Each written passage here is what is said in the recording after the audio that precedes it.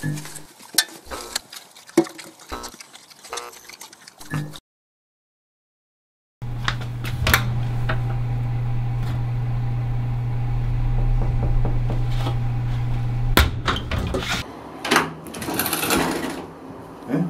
old Jill. You're expecting me?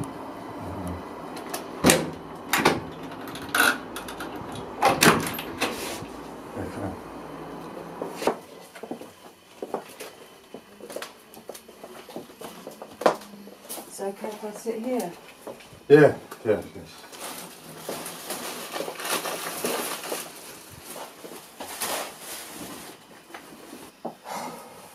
Oh, such a fucking mess. Fucking mess. I'm a real fucking mess. Take it easy. Just start from the beginning. The beginning! Fucking beginning. I think I'm near the end.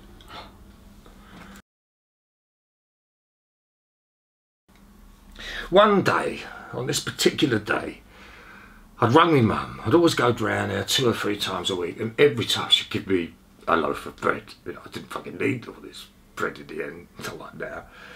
But anyway, she'd always bake me a loaf. And I rang her up just before I was going to go and see her, and I said, hello, Mum, and she said, hello, son, and all this business. She goes, oh, I've got something for you. Of course, I know what that was now, don't I? You know, it was a fucking loaf of bread. Anyway, so I got me bus round there, and I knocked on her door, right? I was smashing on the door, and I couldn't get any answer. So I'm shouting through the letterbox, no answer. I'd already spoke to her about an hour and a half before. It's fucking strange. I see the neighbour, and I said to the neighbour, has Iris been out to get a paper or something, you know? She goes, no, I haven't seen her, I said, oh, fucking hell. Then suddenly I've got this feeling in my gut. You know that feeling where you just fucking know something's wrong? Yeah. It was like overwhelming, you know? Anyway, so I fucking ran at the door, I fucking barged it with my shoulder, I kicked off the fucking lock, opened the door, and bang! Oh! What? There she was at the bottom of the fucking stairs. And I knew she was dead. She was like grey and cold, you know. She was just like a shell, you know. And my mum wasn't in there, like, you know, she'd gone. But still to this day, I don't know where she's gone. She's sort of left. I looked out into the kitchen, right? She's laying at the foot of the stairs. I look out into the kitchen and guess what was there? A fucking loaf of bread wrapped in aluminium foil for me. Yeah. Fucking hurts. I remember getting that loaf and walking out the flat and going to a green just opposite her, right? And I unwrapped that loaf and it was still warm, and I remember just digging out the middle, you know, the soft bit. Yeah. And just fucking eating it, and I fucking remember tears were streaming down my fucking face, and I couldn't fucking believe the dilemma I was in. And on the way home that day, I remember buying a white loaf of bread, and I sat here, this very spot, and I just ate the bread. And with every mouthful, it eased the fucking pain of that death of my mother. You know, it eased it. It was like I associated that with her. And I just stayed in, and then I was eating more and more of this white bread, white bread, white bread. I was on about fucking 5 loaves a day. Well, it's more now, but I mean, that was at the beginning. Fucking 5 loaves a day, just eating it. Trying to get some fucking comfort. And I used to put a fucking loaf in my pocket and walk across the fields. I don't know if you know this. Do you know this area at all? No, I don't. Well, there's a fucking industrial estate there, and on it, there's like this big sort of factory, I don't know, bakery, but it does like wholesale. You know, it sells the bread to Tesco's and fucking Sainsbury's and all that bollocks. And anyway, I was standing there, and what could I fucking smell? But my mother's house. It was just wafting in the air. So I stayed there and I just had a cigarette, fucking watch the world go by with this fucking lovely smell constantly going, breezing my way, you know? Yeah. I must have stayed there for about 2 or 3 hours, you know, 2 or 3 hours, just feeling at peace in a way with my mum, you know? Anyway, so one particular day when I was over the industrial estate and I was just like smelling the waft of bread on my own, I see this geezer with a white coat on, big old geezer like, and he worked there, he was obviously working there, he was probably having his fag break, he had a cigarette on and that. And I didn't talk to him, he talked to me. He said, "But what are you doing here?" He said, "I've seen you around there a bit." He said, "You just sort of hang around, don't you?" I said, "Well, I just like to go out for a walk," I said, "across the field, and I sort of end up here." And I said to him, "What are you going to do with that bread?" He said, "I'm putting it in the incinerator." I thought, "Oh, for fuck's sake, don't do that." I said, "Look," I said, "don't do that, mate." I said, "I'll give you 15 quid for it." Anyway, I did say to him on the first day that, "Look, I haven't got the £15 on me, but I'll bring it tomorrow. And I'll bring you 30 quid, and then you give me another bag, but I need to take that bag now." He went, "All right." He goes, "I'll trust you," he said. But he said, "Look, I'm risking my job here." "No, I'll come back, I'll come back." And he said, "Well, keep it quiet, like, you know, like fucking working undercover, all that bollocks." I don't know what I was doing. Next door, there's a skanky. You know what I mean? I think that's a fucking crack house next door, to be honest with you. Like, you know what I mean? I don't understand addicts. I don't understand, like, this fucking chemical buzz. Fuck all that business. I'll stick with this fucking safe stuff. And anyway, so he gets his check one week, like his benefits. I get my benefits the next week, you know? So when he's short, I help him out.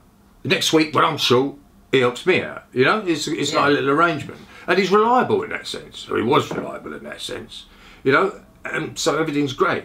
Now, one particular day, when I was going to go and see my good old baker supplier, it was his turn to give me a little bit of a, you know, a little bit of help. Anyway, so he didn't come in. Normally he always knocks on my door, and I knew he was getting his money that morning, all right? And he always knocks on my door because he knows the next week he's going to need it. So it's in his interests. Yeah. So I goes out, I thought I'll fucking knock at his door. Anyway, his door's open. Right, it's like my flat, you know, first thing you see when you come in, it's the bathroom. And the selfish bastard was lying on the floor dead.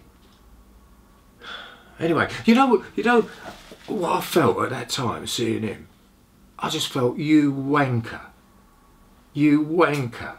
How could you cash your fucking check if you're dead? Where the fuck am I going to get the money for my fucking bread? I mean, is that selfish? Wow. Well, it fucking is, isn't it? He's dead. Grey. Again, just like my mum is. Just like my mum. Anyway, so now I've got to go to the baker. And I've got to say to the baker, I haven't got the money. But my money was coming 2 days later, all right? So I said, I haven't got it. I said, but in 2 days' time, I'll give you 45 quid. So it's 3 days' supply, right? And he went, you fucking better, he said. So anyway, so I get the bread, and lo and behold, my fucking money didn't come, did it? Oh, God. Oh, I've ordered fucking times not for it to come. And I'm shaking like a fucking leaf because I need the fucking bread. So I've got to approach this baker and tell him I haven't got his 3 days' money, you know? And he's a big old fucking beast, you know? So I goes down there and I said, look, I said, you ain't going to believe this. He's standing there with my day's supply. I said, I haven't got 45 quid on me. I said, because my money hasn't come. And he just looked at me and he said, you're taking me for a fucking mug. And he went bang, and he smacked me straight in the face. So I went down like a ton of bricks, fucking nose bleeding, he caught me lip, everything. Came home with no bread. So I went round the flat, right, and I managed to get like some coppers and a bit of shrapnel together. I went over to the shop and I managed to get a white loaf. I managed to get a white loaf, all right, but this has got to last me the fucking day. What am I going to fucking do? You know, the panic. Yeah. Fucking panic. So you're not going to fucking believe this one. I come home, I got a slice of bread and I crumbled it into a newspaper. So I've got a hammer and I knocked the fucking shit out of it, alright? I sat here, I got a Rizzler, I put a little bit of tobacco in the Rizzler, put the crumbs of the bread in the Rizzler, rolled it up, and I fucking smoked it. like a joint. What the fuck am I coming to, eh? And you know the funny thing was, I got such a fucking surge off that. I swear to God I could see my mum sitting in the fucking corner. It was fucking nuts. And that's the whole fucking point of this. The whole fucking point of this is that I'm going nuts and I can't get any fucking help because no one will fucking believe me what I'm fucking addicted to. This fucking shit. Look at you sitting there, you can't fucking help me, can you? You don't. You look at the look on your face, you know you can't fucking help me. I fucking need some fucking help, but I can't get it. Fuck off! Get out! Get out! Get out of my sight! Get out of my fucking sight before I do something! Just get out! Get out! Go! Go! Fuck off! Fuck off! Fuck off! I'll try and help you. Bollocks! Oh fuck! Fuck!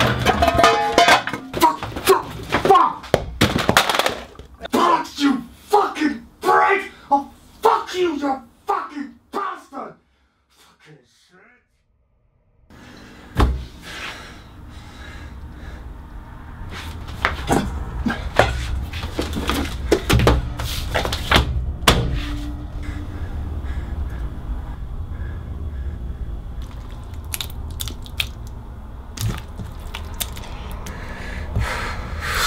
Shit.